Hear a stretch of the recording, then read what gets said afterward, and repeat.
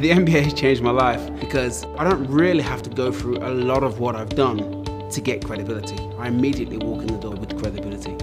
And if somebody's talking to me about operations, processes, human resources, corporate governance, leadership, whatever it may be, I'm able to have a legitimate conversation with them, a relevant conversation with them. I always knew I wanted to start my own company in some way, shape or form, but there were parts of a company that I really didn't understand, and where do you really turn to find out how to understand those little missing pieces? The MBA helped me start my own company.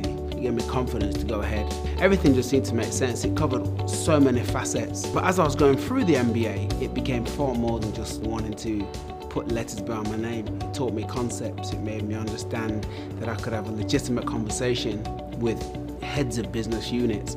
And so it was very, very relevant for me.